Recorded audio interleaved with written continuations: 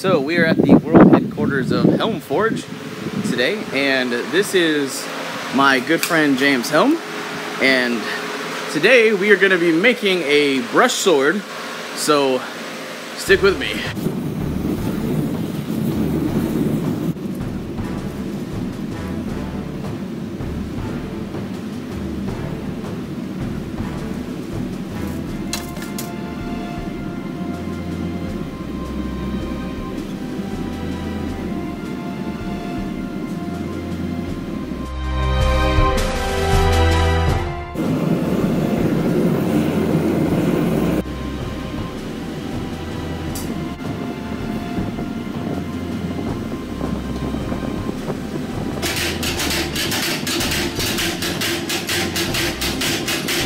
So essentially this is the pattern of the blade that is going to be made today. This is the bush sword, minus the tang obviously, but this thing is going to be an absolute monster.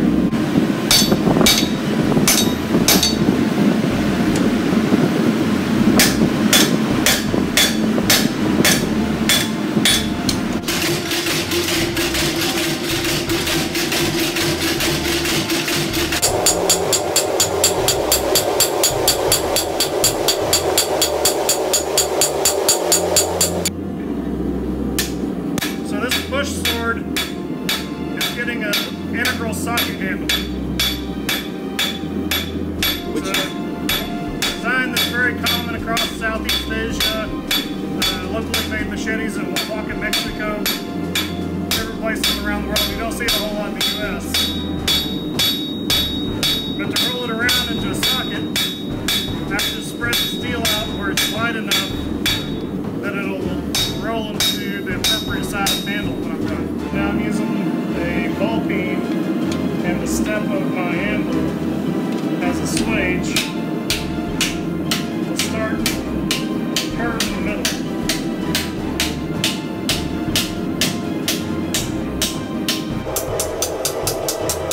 It's very thin at this point, so it loses heat quickly, but it also heats up again quickly.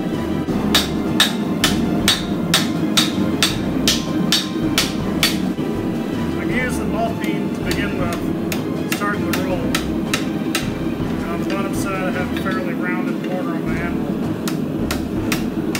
Establish the front of the handle first.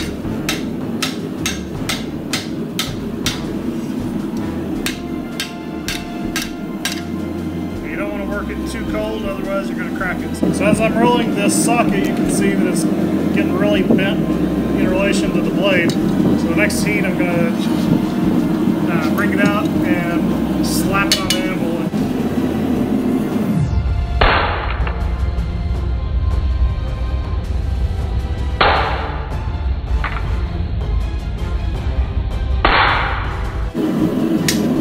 So the goal when I end up with this is to have an oval cross section where as you're using it, it's going to tend to lock itself in your hand and not turn.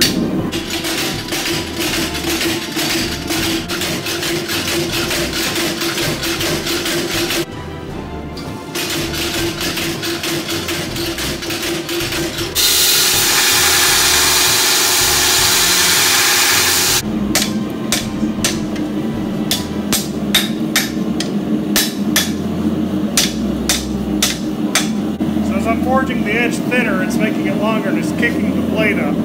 So I want to drop that back down. I'm going to hit it here on the anvil horn after I heat it back up.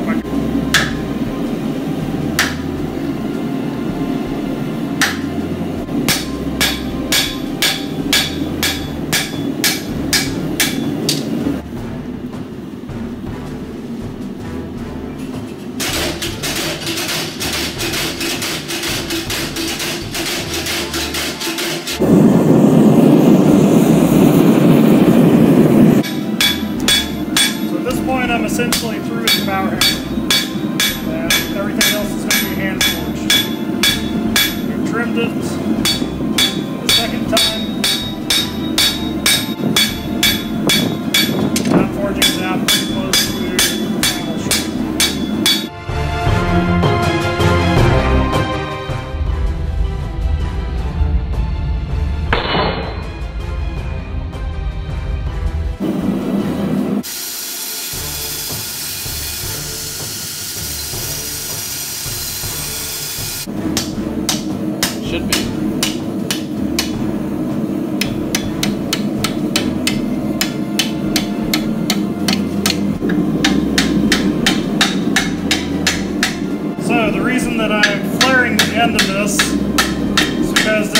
cord wrap that goes on top of the rolled steel.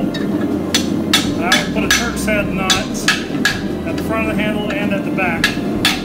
With the end of it flared out like that, it gives a good mechanical lock to the knot to keep it from moving. It's also going to be epoxy. And then the knot provides a mechanical lock to your hand to keep the bush sword from going flying out of your hand while you're cutting. It's time to thermal cycle this blade. We're going to normalize it 3 times.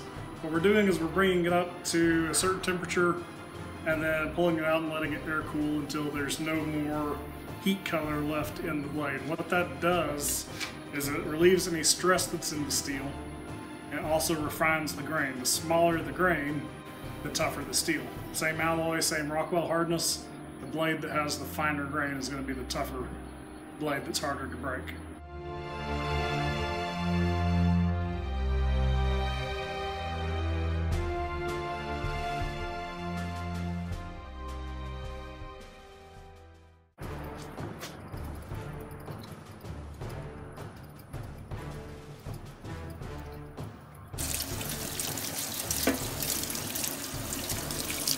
So it probably could have stood to be in there a little longer, but it ate the oxidation off for the most part. I'll sand the rest.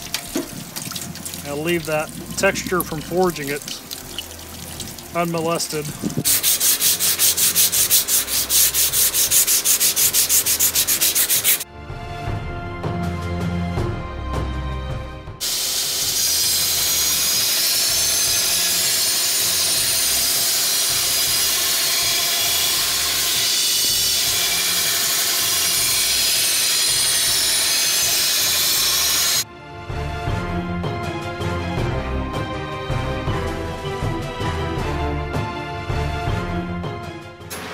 So I'm filing by hand to refine the bevel, bring it down to its final thickness, and get rid of all the grinder marks. I want it to look like something that hasn't been made in your standard 20th century, 21st century American knife making shop. I like it to have a timeless look to it.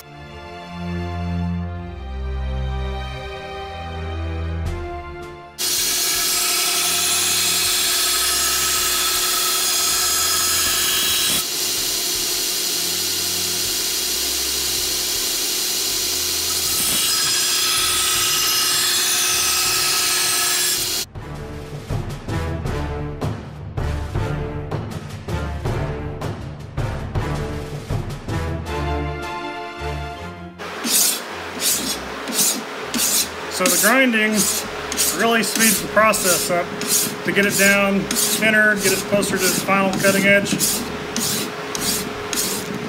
But if I didn't have the grinder, I could do the same thing with a file the whole way. It just would take a lot longer to do it. And we're through the stock removal, ground, and hand filed. Our furnace is up to temperature. We're about to heat it up to quench and harden it.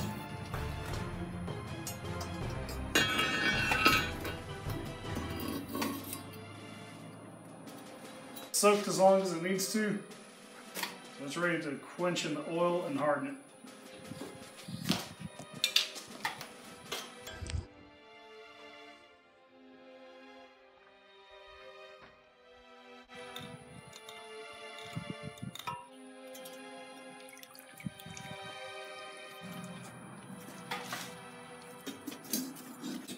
Okay, into the kiln to temper it. Okay, so I'm experimenting with something. I want to make a little palm swell on this socket handle. So I'm adding a piece of neoprene on the bottom side here that will go under the main wrap.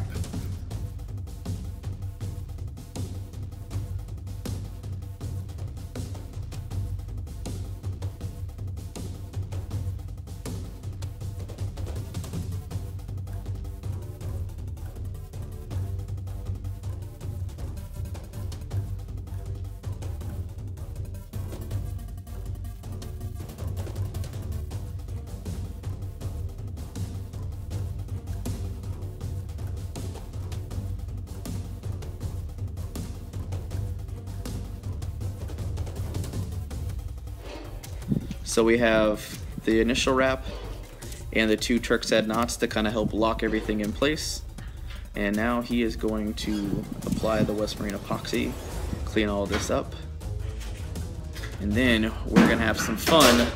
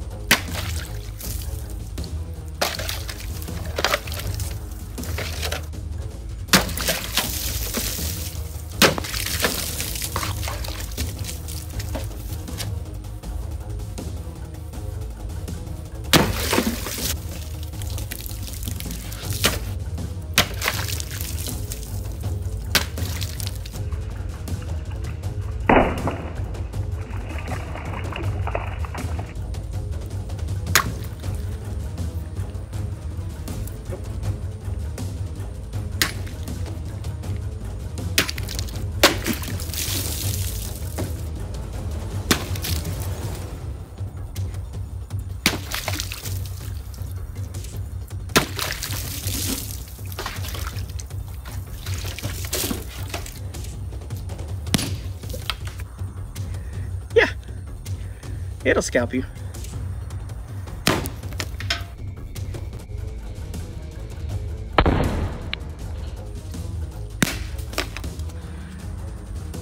The spine will cut the coconut.